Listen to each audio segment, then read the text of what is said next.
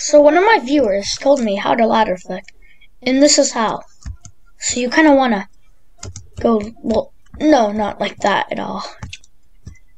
You want to like flick like 90 degrees, and then it should work. I'm going to use coil because I don't really like the process of doing this.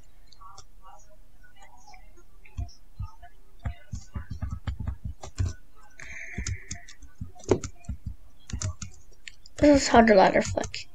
Kind of do that. Another way is to like kind of hold shift and then jump and do that thing there.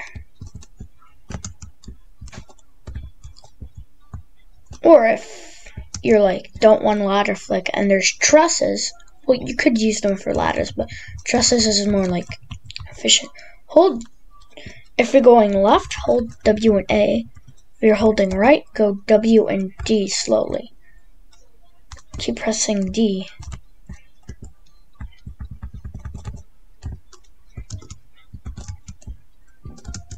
Or you could not do that.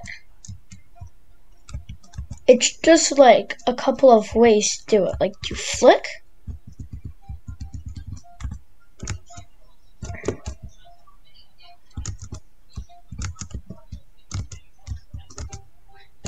But if you do the other way and you press, no, it won't work. So like that's how you just like kind of like ladder flick. Well, I would like normally. What was that?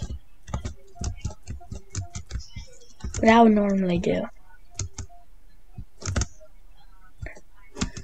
Like you wanna.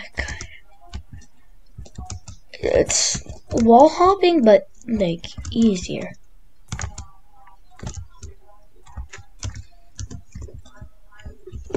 Yeah, like difficulty chart obbies have ladder flicks.